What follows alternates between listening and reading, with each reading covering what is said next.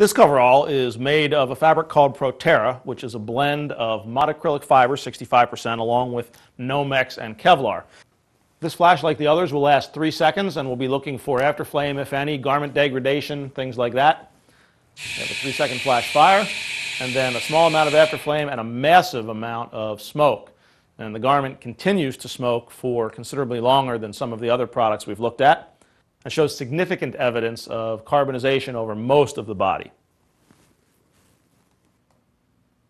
On the close-up of the leg area, you can see again some shrinkage and significant carbonization of this product.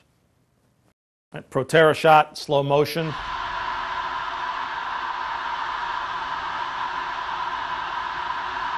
If we watch carefully when the torches turn off, there is very brief afterflame. It does self-extinguish almost immediately. While it's very brief, it's body-wide pretty much. And then there's a massive amount of smoke that is put out initially and continues to be put out down at both the leg area, the torso, as well as the arms.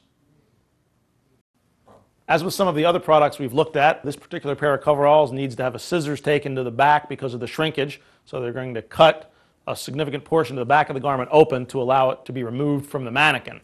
We take a closer look at the undergarments from under this, and you notice significant charring and degradation of the cotton t-shirt as well, because while this product did not ignite and continue to burn, was flame resistant and saved the wearer's life, it again did not insulate overly well as a single layer to the hazard. Here's the body burn silhouette for the Protera 6.5-ounce coverall, and the body burn is 30.95%.